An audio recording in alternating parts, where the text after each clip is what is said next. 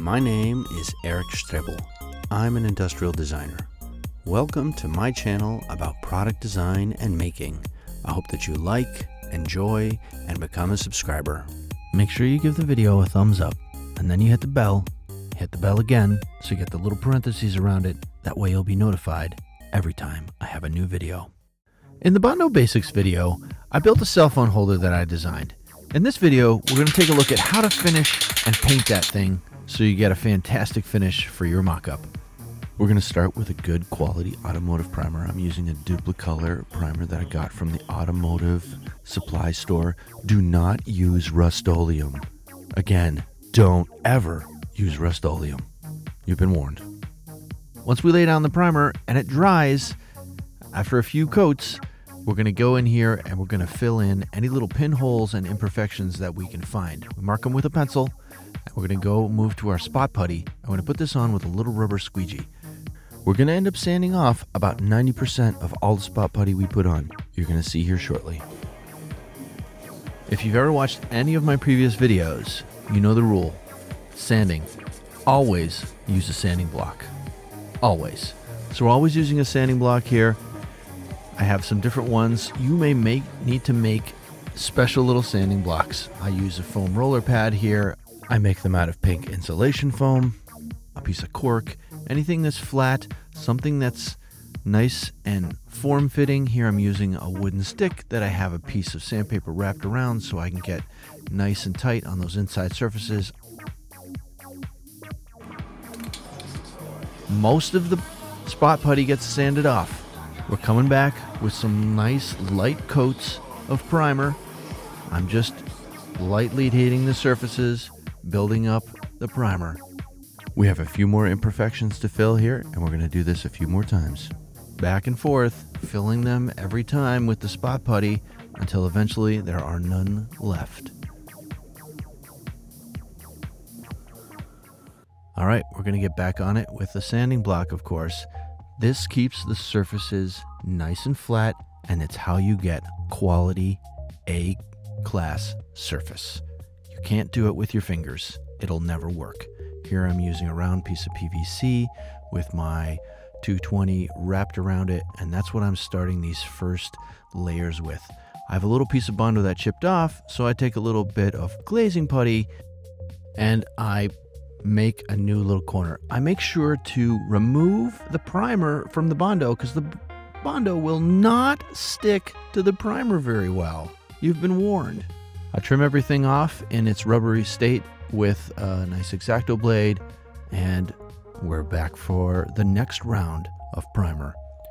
When you're spraying your primer, you're laying down thin, light coats.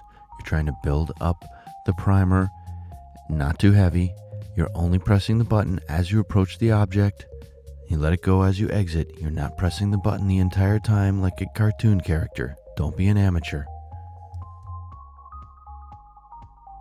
We're going to do a little Bondo squeeze, something that we learned in the advanced Bondo video.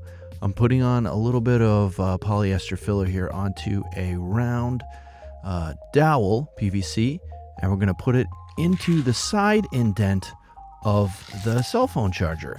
And this is going to give us a nice form, and we're going to use that to help us sand out and get a really nice surface. So it's certainly a lot easier to sand a convex shape than it is to sand a concave shape. Thus the little Bondo squeeze. We're going to put on a little bit of sandpaper that we're going to spray mount onto it. I'm using probably a 220 grit, something like that. And I'm just going to rotate that in the concave space of the cell phone holder, and that's going to give us a really nice finished surface there.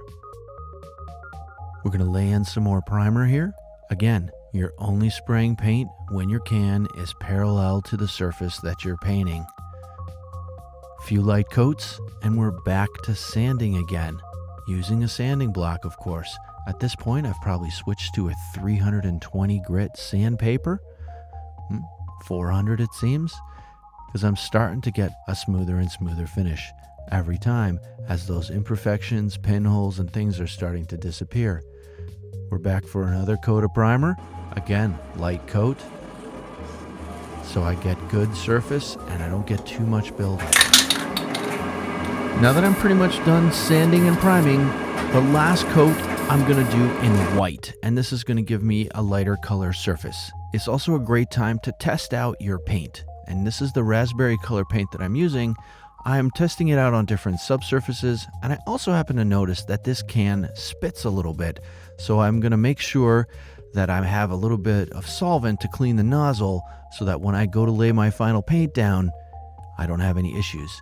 You'll notice the tones on the right are a little bit darker because they have a dark substrate, so that's one of the reasons I'm going with a white substrate, and my final coat of primer is white, so I get the color that I really want.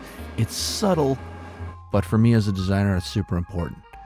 This last coat of white primer, I'm very lightly sanding it, of course, with a sanding block and 600 grit wet dry sandpaper. This is just to knock off any of the little surface roughness that may have occurred to get the surface really nice and baby smooth. So at this point, you have what's called a white model, a perfectly primed part that's ready for paint. So I apply, again, light coats of my paint. Here I'm using a Montana raspberry, very light coats. I'm building up the color as I go. I'm doing the bottom first, and you'll notice I had a hole in there before. I want to flip the part around. Again, light little coats. I'm only spraying when the can is parallel to the parts. Let's go ahead and flip the part over. I'm going to use my 16th inch piece of piano wire here that I'm going to insert into the bottom of the cell phone holder. I have that little hole especially there for that. I'm going to put it onto my round turntable. Now I can paint the entire object with nice light coats of uniform color. I'm going to build these up. The first few layers are pretty light. I just want to get a base coat down. I'm going to come back with a second coat afterwards and give that whole thing a final uniform finish right here. Remember, when in doubt, read the instructions on the can, but nice light coats parallel to the surface of the object that you're painting. It's going to give you a fantastic finish. At this point, you could put any kind of top coat finish you wanted on it. If you wanted glossy or a soft touch, I'm just going to leave it natural paint. Don't forget to subscribe to my YouTube channel. You can click on the little icon on the bottom right of the screen to do that. You can follow me on Twitter, Facebook, and Google+. Rock on. Click here to watch some of the other design and making videos that I have. If you'd like to have your music featured in one of my videos, drop me a line.